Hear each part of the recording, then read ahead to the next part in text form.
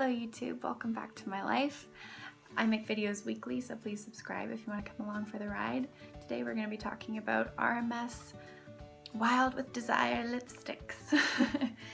So I have 3 shades here to share with you, and they're lip liner in Daytime Nude. So let's get started with the swatches and maybe I'll chat about it a little after.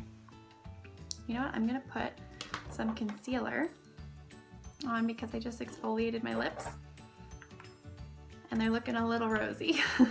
Alright, so hopefully that will show you more of a true color.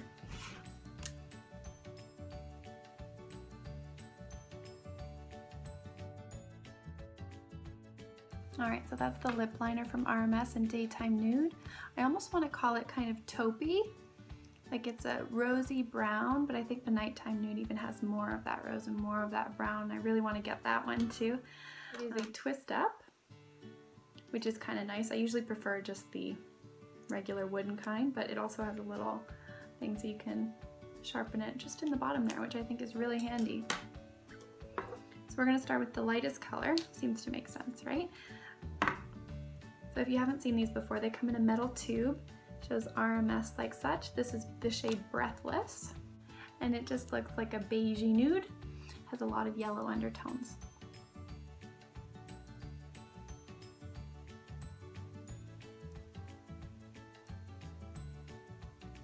So I don't know if you can see there, this is very nude. It's almost like Kate Moss when she is on those magazine covers, and it's too nude, maybe?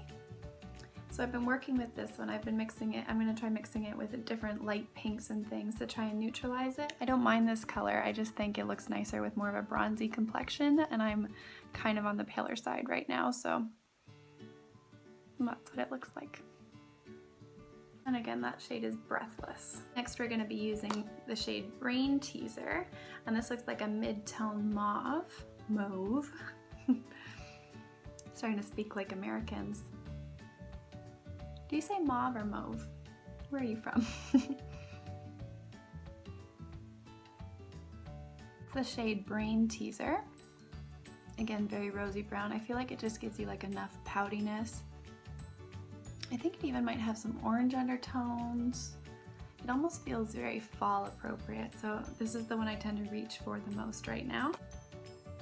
Perfect, so we've got Brain Teaser on the bottom and Breathless on the top.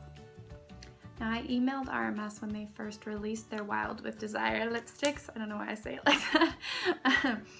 And I asked which ones contained artificial pigments because I was trying to be a purist, and I still kind of err on that side of being safer and enjoying my products. And they said those 2 out of the original line didn't have any artificial dyes, so they were the first ones I picked up. This next one's my favorite. This does have a very small amount of food grade dyes, as Rosemary Swift says. It is called Russian Roulette, and it is just a gorgeous berry shade. I'm going to do this first for you.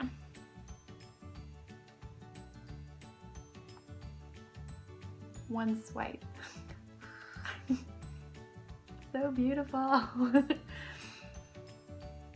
So I even like to just do this as a stain and pat it in. I'll try and show you. And Roulette worn just like a stain, so you can do very light and rosy, and you just pat it on with your fingers, which I think is always a very pretty effect. And then we're going to take it to the next level. Wish me luck, I don't have any lip liner.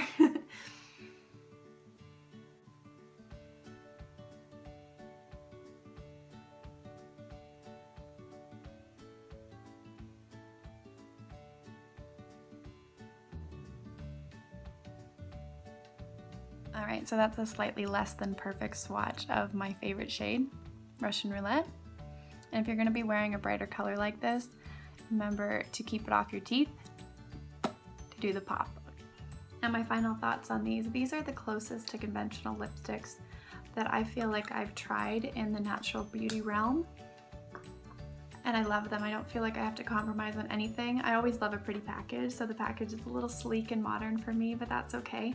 The formula is very long lasting. The colors are all beautiful, and you can tell that a makeup artist was involved in creating them because they're so flattering. And I think there's a great array. I hope she keeps releasing more. and I highly recommend them. These are a lot more affordable than the Kjaer Weis lipsticks. I'm actually just gonna double check the price for you here. So these will run you $36 Canadian and $28 US, and I can't recommend them enough. If you want any more swatches, if you have any questions, please leave it in the comments below. I'd be happy to help you out. Highly, highly, highly recommend. I think the best lipstick formula in green beauty right now. But do be aware, if you are staying completely free of dyes, these do have food grade dyes in them. So maybe check out 100% Pure. All right, thanks so much for watching. Till next time.